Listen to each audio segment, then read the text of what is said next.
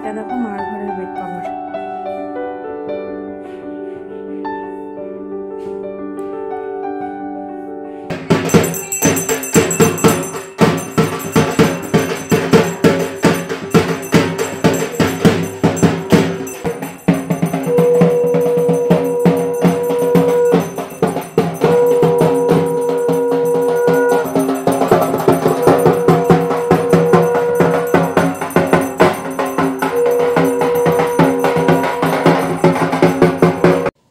শুভ সপ্তমী বন্ধুরা, good morning, welcome back to my channel. কেমন আছো তোমরা সবাই? আশা করি সকলে খুব ভালো আছো, সুস্থ আছো। আমরাও খুব ভালো আছি। আজকে তো 2 অক্টোবর, রবিবার। এখন বাজে সকাল 8:30। তো উঠেছি অনেক সকাল সকাল। কেন বলো তো?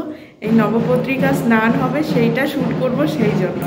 তো সকালে উঠে বাসি কাজকর্ম সারতে সারতে মানে সেরে ফ্রেশ ট্রেশ হয়ে জামা কাপড় মেলছি, সেই সময় দেখছি ঢাক বাজছে, মানে নবপত্রিকা স্নান করাতে নিয়ে যাবে, সেই জন্য। তো তোমাদের সাথে সেটাই শেয়ার করলাম। কিছুটা ক্লিপ নিয়েছি বারান্দা থেকে, কারণ তখন আর ছাদে আসার সময় ছিল না, কারণ বেরিয়ে যাচ্ছিলো। তো কিছুটা ক্লিপ নিয়েছি বারান্দা থেকে, আর কিছুটা ক্লিপ নিলাম, মানে ফেরার টাইমের ক্লিপটা নিলাম ছাদ থেকে।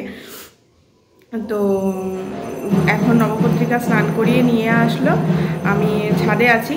তো ভাবলাম যে তোমাদের সাথে ব্লগটা শুরু করি কথা বলে। তো এখনও চা খাইনি, মানে টুকটাক ঘরের কাজকর্ম করছিলাম, বিছানাটা সুন্দর করে একটু গোছগাছ করলাম। খুব ভালো লাগে বলো, এরকম বাড়ির পাশে পুজো হলে না, এরকম ঢাক বাজে, এরপরে মন্ত্র উচ্চারণ হবে, খুব ভালো লাগে, খুব আনন্দ লাগে। তো যাই হোক, এখন নিচে যাব, গিয়ে একটু চা খাবো, খেয়ে তারপরে হাজব্যান্ড গেছে বাজারে, ব্রেকফাস্ট করব। ওকে বলেছি আজকে একটু অন্যরকম টাইপের ব্রেকফাস্ট খেতে ইচ্ছা করছে, ওই একঘেয়ে ব্রেকফাস্ট, রুটি তরকারি আর ভালো লাগে না। তো আজকে ভাবছি কি বলো তো, একটু ওই সুজির চিলা বা উত্তাপাম যাই বলো, ওটাকে উত্তাপাম বলে না আপ্পাম? আপ্পাম না, উত্তাপামই বলে বোধহয়। তো যাই হোক, ওই সুজি চিলা টাইপের, টক দই দিয়ে সুজি চিলা টাইপের করব একটা। ইজিও হবে, তাড়াতাড়িও হবে, মানে হবে, খেতেও ভালো লাগবে এবং হেলদিও হবে। তো ওরকম একটা কিছু করার ইচ্ছা আছে। আর সিম্পল মেনুই হবে আজকে দুপুরে, কেননা মা কালকে বলে দিয়েছে যে বিকেলবেলা বোনের সাথে চিকেন দিয়ে পাঠাবে। তো চিকেন দিয়ে রাতে রুটি খাবো। আজকে ভেবেছিলাম যে চিকেনই রান্না করব, হাজব্যান্ড বলেছিল চিকেন আনবে, বাট মা বললো যে আমি চিকেন দিয়ে পাঠাবো, তাহলে ঠিক আছে, অন্য কোনো দিন খাওয়া যাবে এখন। তো সেই জন্য চিকেনের প্ল্যান ক্যান্সেল। হাজব্যান্ড বাজারে গেছে, দেখা যাক কী নিয়ে আসে। আর হয়তো মাছ বা ডিম, যাই হোক কিছু একটা হবে। বিকেলে দেখি কোথাও ঘুরতে টুরতে যেতে পারি, হয়তো। ওয়েদারের কন্ডিশন খুব একটা ভালো না। সকাল থেকে আকাশের মুখ ভার, তখন তো পুরো একদম কালো অন্ধকার হয়েছিল, এখন একটু পরিষ্কার হয়েছে বলে আমি জামা কাপড়গুলো বাইরে দিলাম, বাইরে বেশ হাওয়া আছে। আর তোমাদের সাথে এই সেটআপটা তো শেয়ার করেছি, বাট মেঝেতে পুরো একদম ডাইনিংয়ে ইয়ে হয়ে গেছে, টাইলস বসে গেছে, সেটা তোমাদের সাথে চলো একটু শেয়ার করি। আর ব্লগটাকে দেখতে থাকবো, আজকে সারাদিনে যা করি না করি সবটাই তোমাদের সাথে শেয়ার করবো। তোমরা পুরো ব্লগটা চেক করতে থাকো, আশা করি আজকের ব্লগটা তোমাদের খুব ভালো লাগবে। দেখো এখন পুরো একদম ধুলো ধুলোয় নোংরা হয়ে রয়েছে, বাট পুরোটা কমপ্লিট।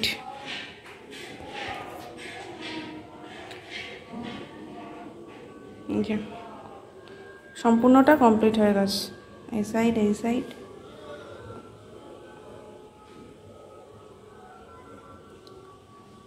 আর রান্নাঘরটা কত বড় বড় লাগছে, দেখো, হিউজ কিচেন। তোমাদের তো বললাম ব্রেকফাস্টে সুজির চিলা বানাবো। তো সুজির মধ্যে না আমি টক দই দিয়েছি, আর দিয়েছি কিছুটা আটা, আর ভেজিস দিয়েছি বেশ অনেকটা পরিমাণে, গাজর, পেঁয়াজ, ক্যাপসিকাম, ধনেপাতা কুচি, কাঁচা লঙ্কা কুচি, নুন আর একটু সামান্য মিষ্টি দিয়েছি, দিয়ে জল দিয়ে গুলিয়ে নিয়েছি। নিয়ে তারপরে তেল ব্রাশ করে ভালো করে লাল লাল করে এপিট ওপিট করে ভেজে নিলেই রেডি হয়ে যাবে। ভীষণ ভালো হয়েছিল খেতে, আর অল্প তেলে খুব হেলদি ব্রেকফাস্টটা। যদি কেউ ট্রাই না করে থাকো অবশ্যই করো। দুপুরে যে কি রান্না করব এই ভেবে ভেবে কনফিউজ। তোমাদের তো সকালে বললাম যে মা বিকেলবেলা চিকেন পাঠাবে, চিকেন আর রুটি খাবো।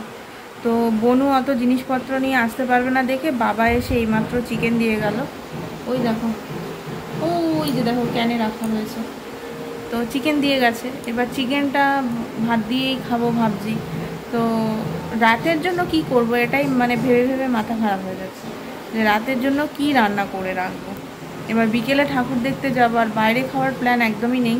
কেননা বাইরে হাজব্যান্ডের তো খাওয়ার কোনো প্রশ্নই আসে না, আর ওকে ছেড়ে আমাদের খেতেও ভালো লাগে না। খেলে হয়তো একটু আইসক্রিম ফুচকা ঠিক আছে, বাট আদার্স কিছু খেতে মন চাইছে না।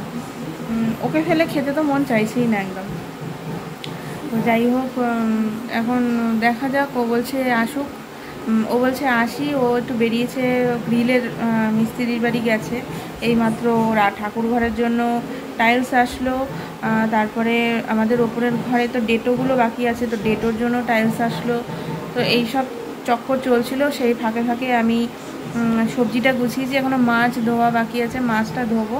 তো বসে বসে এই চিন্তা করছি যে রাতের জন্য কি রান্না করব। যদি সকালবেলা বুঝতাম তাহলে সেই বুঝে একটু ঘুগনির মটর ভিজিয়ে রাখতাম, ঘুগনি করে নিতাম, হয়ে যেত। কিন্তু মটর টটর তো কিছুই ভেজানো নেই। কী যে করি না বুঝতে পারছি না, মানে মাথাটা হ্যাং হয়ে যাচ্ছে ভেবে ভেবে। কি করা যায়, কি করা যায়, কি করলে মানে রাতের বেলা ঠাকুর দেখে এসে রুটি করলাম, ঠিক আছে, তরকারি করা থাকলে রুটি করে নিলাম, কোনো ব্যাপার না। কিন্তু রুটি ফুটি করা না থাকলে, মানে তরকারি করা না থাকলে এসে তরকারি করে রুটি করাটা খুব ডিফিকাল্ট। তো এই ভেবে ভেবে মাথা খারাপ হয়ে যাচ্ছে, কী রান্না করে রাখবো ওই বেলার জন্য। ভাল লাগে না ধূর। রান্না খাওয়াটা না যদি না থাকতো না খুব ভালো হতো। রান্না খাওয়াটা বড় মানে কি বলবো, চাপের বিষয়। মানে চিন্তা করতে এতটা মাথা খাটাতে হয় না যে কোনটা দিয়ে কি করব। খুব মানে মাঝে মধ্যে না খুব বিরক্তি লেগে যায়। আমি রান্না করতে ভালোবাসি, খেতেও ভালোবাসি, কিন্তু মাঝে মধ্যে না মাথার যখন আইডিয়া আসে না তখন সত্যি খুব বিরক্তি লাগে। দেখা যাক, হাজব্যান্ড আসুক, আসলে দেখি কি বলে। ততক্ষণ আমিও মাথা থেকে কিছু বার করতে পারি নাকি দেখি। আর মাছটা ধুই। এখন বাজছে 12:30। স্নান টান হয়নি, ঘর মুছে দিয়েছে সকালবেলা হাজব্যান্ড। তো আমার স্নান হয়নি, স্নানটা করব। যদি কিছু না রান্না করতে হয় শুধু ভাত করলেই হয়ে যাবে। মাংস আছে, স্যালাড কেটে নেবো, ব্যাস, আর কিছু লাগবে না। দেখা যাক কী হয় না হয়, পরে তোমাদের আপডেট দিচ্ছি। অবশেষে সিদ্ধান্ত নিলাম রাতের বেলা কি রান্না করব। তো রাতে বানাবো হচ্ছে ঘুগনি। তার জন্য সমস্ত প্রিপারেশন করে রাখলাম, মানে পেঁয়াজ, তারপরে আদা রসুন লঙ্কা টমেটো সব কেটে কুটে, আদা রসুন কাঁচা লঙ্কা পেস্ট করে একেবারে মিক্সির কন্টেনার ধরে ফ্রিজে রেখে দিলাম। আর পেঁয়াজ আর টমেটোটা কুচি কুচি করে কেটে একটা টিফিন কৌটোয় ভরে ফ্রিজে রেখে দিয়েছি। স্যালাড কেটে নিয়েছি, দুপুরেও ভাতের সাথে খাওয়া হবে। আর রাতের বেলা রুটি দিয়ে কি জানো এটা, ঘুগনি করব, ওই দিয়ে খাওয়া হবে। তো রাতের বেলা যাতে প্রেশার না থাকে সেজন্য ঘুগনির মটরটা এখনই ভিজিয়ে দিলাম। ঘুরতে যাওয়ার আগে প্রেশার কুকারে মটরটা সেদ্ধ করে রেখে চলে যাব। আটা ফ্রিজে মাখা আছে, তো এসে ফটাফট করে নেবো, কোনো অসুবিধা হবে না। আর এদিকে দেখো, এই যে এখানে ভাত বসিয়ে দিয়েছি। এখন সিঁড়ির নিচে বনুর ঘরে বিছানার চাদরটা চেঞ্জ করতে আমি একদমই ভুলে গেছি। তো ওর চাদরটা চেঞ্জ করে সোফা টোফাগুলো একটু গুছিয়ে ব্যাস স্নানে চলে যাব। আর রান্নাঘরটা একটুখানি মুছতে হবে, কেননা মাছ ধুয়েছি, তারপরে এখানে সবজিপাতি এনেছিল সেগুলোকে গুছিয়েছি। তো সেই কারণে এই জায়গাটা মেসি হয়ে রয়েছে। তো এই জায়গাটা একটু মুছে স্নানে চলে যাব, ততক্ষণে ভাত হয়ে যাবে। তো চলো, তোমাদের সাথে আবার পরে দেখা করছি। ভেবেছিলাম পুজোর সময় একটা সুন্দর দেখে নতুন সোফা কভার পাতবো, বাট করব করে অর্ডারটা আমার করা হয়নি, যার জন্য টাইম মতো ডেলিভারিও পাবো না। তো সেই জন্য মার কাছে একটা চাদর ছিল, সেই চাদরটা পেতে দিলাম। দেখতে ভীষণ সুন্দর আর সোফাতে খুব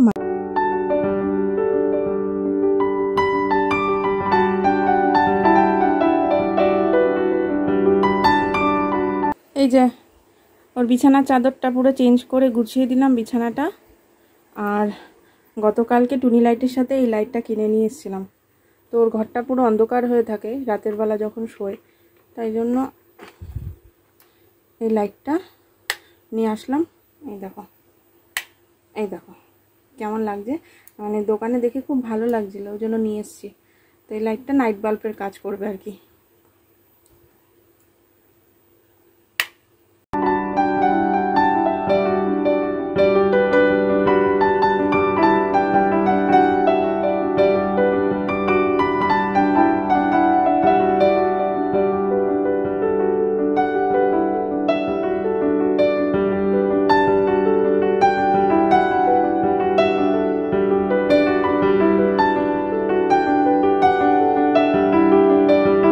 গুড ইভিনিং এভরিওয়ান। বাড়ি থেকে তোমাদের সাথে কথা বলার একদম সময় পাইনি, খুব তাড়াহুড়োতে রেডি হয়ে এই এখন বেরোচ্ছি, যাচ্ছি একটু চাকদাতে ঠাকুর দেখবো। 7:10 ট্রেন আছে আমাদের। তো চলো, এখানে গান বাজছে, মানে গানটা আর কি উঠে যাবে ভিডিওতে, তো কথা বলবো না। চলো কি কি ঠাকুর দেখি তোমাদের সাথে শেয়ার করব। এটাও আমাদের পাড়ারই ঠাকুর। আমার বাড়ির পাশে কিছুটা এগিয়ে গেলেই এই ঠাকুর মণ্ডপটা রয়েছে। আর দেখো, আমরা পালপাড়া হয়ে চাকদায় যাব, সেইভাবে আমরা পালপাড়াতে প্রথমে নেমেছি। পালপাড়া স্টেশনের কাছে একটা বড় মাঠে বড় একটা পুজো হয়, তো সেই ঠাকুরটা দেখে ভিতর দিয়ে আমরা যে কটা রাস্তায় ঠাকুর পড়বে সব কটা দর্শন করে চাকদা হয়ে বাড়ি ফিরবো আর কি, এরকমই প্ল্যান করেছি। তো সেই জন্য পালপাড়া নেমে ঠাকুর মণ্ডপের দিকে হাঁটা শুরু করেছি। ঠাকুর দেখতে এসে কোথায় এসে পড়লাম, যেখানে প্যান্ডেল হয়েছে তার উল্টো দিকে হাজব্যান্ডের এক অফিস কলিগের মানে বাড়ি। তো সেইখানে উনি দেখে একেবারে জোর জবরদস্তি ঘরে এনে বসিয়ে দিয়েছে। তো এই যে বসতে বললো, এই যে আমরা এখন 3 জনে মিলেই বসে রয়েছি। 3 মূর্তি এখন এখানে 3 মূর্তি বসে রয়েছি। তো উনি গেল কিছু হয়তো খাবার দাবারের অ্যারেঞ্জমেন্ট করবে, তো কিছুতেই ছাড়ছে না, কি করি বলো। তো লোকজন চলে এসেছিলো দেখে বন্ধ করে দিলাম। তা কোল্ড ড্রিঙ্কস নিয়ে এসছে, এখন জোর জবরদস্তি কোল্ড ড্রিঙ্কস খাওয়াবেই। আর এইদিকে কার্টুন চলছে, তাই জন্য আওয়াজ হচ্ছে। তা এই হচ্ছে ব্যাপার। তো জোর জবরদস্তি, হাজব্যান্ড যেহেতু কোল্ড ড্রিঙ্কস খেতে পারবে না, ওর জন্য আবার কফি, মানে কি বলবো, এত আন্তরিকতা, খুব ভালো লাগে। হঠাৎ করে এরকম দেখা হয়ে গেলে না, সত্যিই খুব ভালো লাগে। আর বলতে নেই, মানে নিজের মুখে বলবো না, আমার হাজব্যান্ডকে ওর অফিস কলিগরা সবাই খুব ভালোবাসে। এটা দেখে আমার সত্যিই ভীষণ ভালো লাগে। তো যাই হোক, এখন ও গেল ওর কলিগের সাথে একটুখানি বাইরে। আর ওনাদের একটা ঠাকুর মন্দির আছে, আমার দেখে এত ভালো লাগলো। লোকের বাড়ির মানে ঠাকুর মন্দিরটা মানে তোমাদের সাথে যদি শেয়ার করতে পারতাম খুব ভালো লাগতো। তাও একটু রিকোয়েস্ট করে দেখবো, যদি পসিবল হয় তো তোমাদের সাথে অবশ্যই শেয়ার করব। আমার খুব পছন্দ হয়েছে, এত সুন্দর ঠাকুরের মন্দিরটা না, মানে দেখেই মনটা শান্ত হয়ে যাবে একদম। তো যদি পসিবল হয় অবশ্যই শেয়ার করব। যখন এই বিয়েতে মানে ঢুকছিলাম তখন একটা অদ্ভুত চন্দনের মানে গন্ধ, আর সন্ধ্যেবেলা সন্ধ্যে দিয়েছে তো ধূপকাঠিতে গলু আছে, গোপাল আছে, তো গোপাল রাধা কৃষ্ণ আছে আর কি, তাই এনারা গলু বলে। তো গোপালও ভালো লাগছে, হ্যাঁ খুব ভালো লাগছে, খুব ভালো লাগছে। তো যাই হোক, এখন যদি পসিবল হয় তোমাদের সাথে একটুখানি শেয়ার করবো। এই দেখো, তোমাদের যে সিংহাসনটার কথা বললাম, এই যে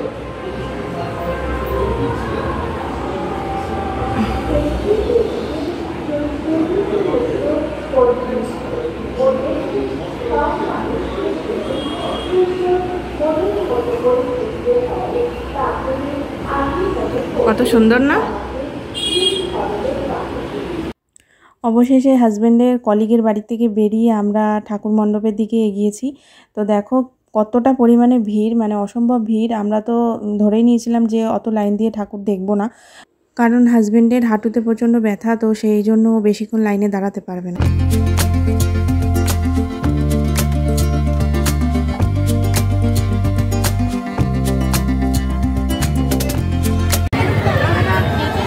অবশেষে ঢোকার সুযোগ হলো।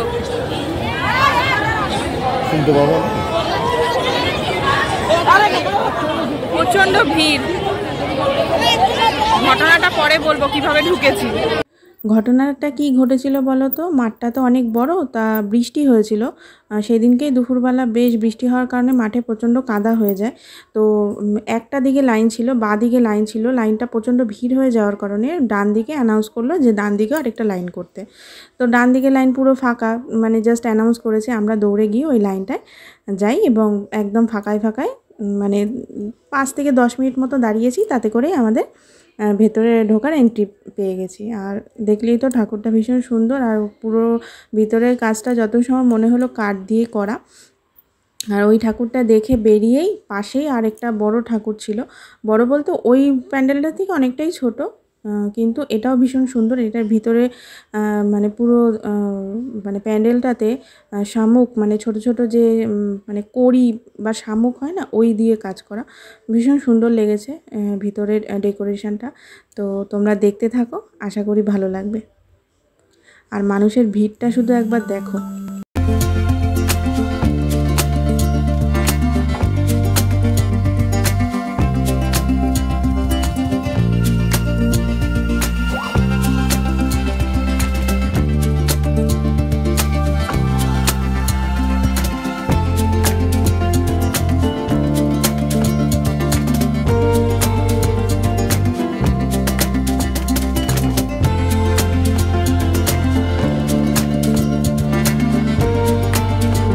বহুদিন পর আমার পছন্দের একটা জিনিস খাওয়ার সুযোগ পেয়েছি, সেটা হচ্ছে ঘটি গরম। আমাদের ছোটোবেলাটাই ঘটি গরমের অনেক স্মৃতি রয়েছে, সবারই রয়েছে, আমাদের 90s জেনারেশনের ছেলেমেয়েদের, তাই কি না বলো?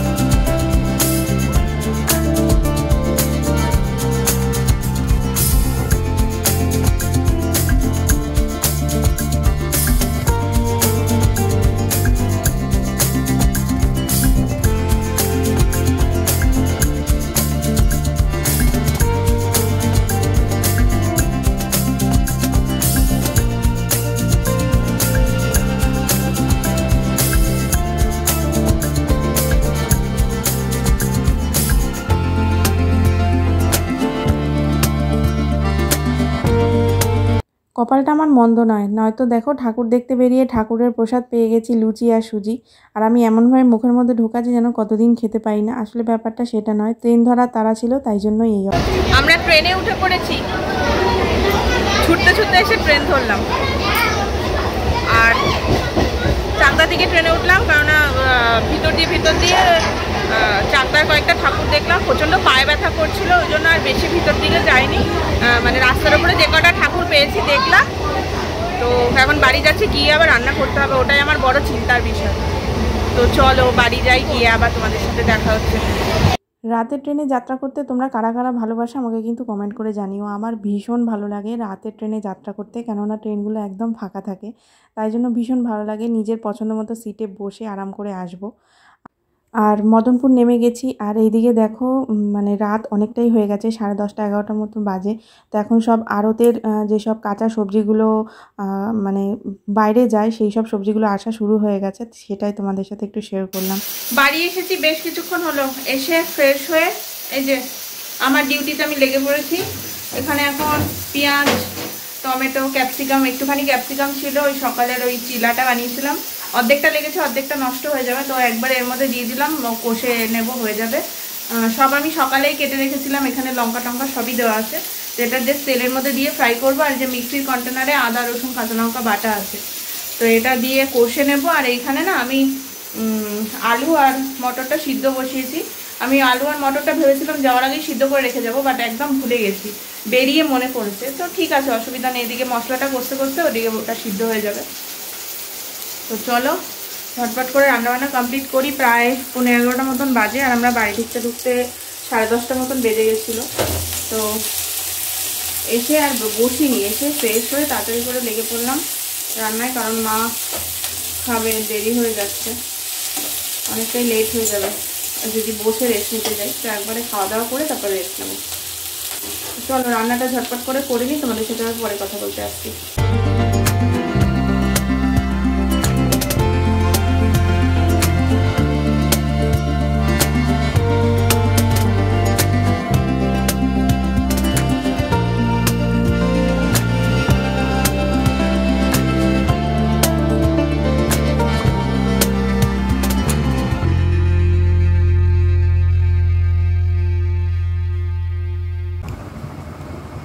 খাওয়া দাওয়া কমপ্লিট করলাম, পায়ে প্রচণ্ড ব্যথা শুরু হয়েছে, না হাঁটতে হাঁটতে এমন বাজে অভ্যাস হয়ে গেছে না, এখন একটু হাঁটা চলা হলে পরেই না পায়ে খুব ব্যথা হয়।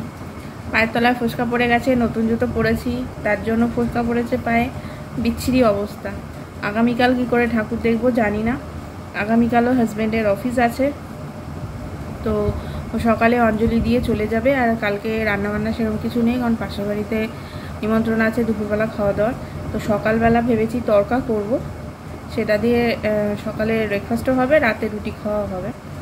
তো এই প্ল্যান। তরকার ডাল ভিজিয়ে রেখে আসলাম।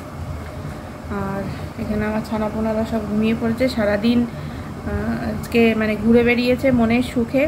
সন্ধেবেলাও ছেড়ে রেখে গেছিলাম, তো ঘুরে বেরিয়েছে। আমরা এসে ঢুকালাম ঘরে, তো মনের সুখে ঘুরে বেরিয়েছে। তো এখন প্রচণ্ড টায়ার্ড। একজন তো ঘুমিয়েই পড়েছে, আর একজন গা পরিষ্কার করছে, ঘুমাবে। তো আমারও প্রচণ্ড শরীর টায়ার্ড লাগছে। আজকের ব্লগটাকে চলো এখানেই এন্ড করছি। আজকের ব্লগটা তোমাদের কেমন লাগলো অবশ্যই কমেন্ট করে জানিও।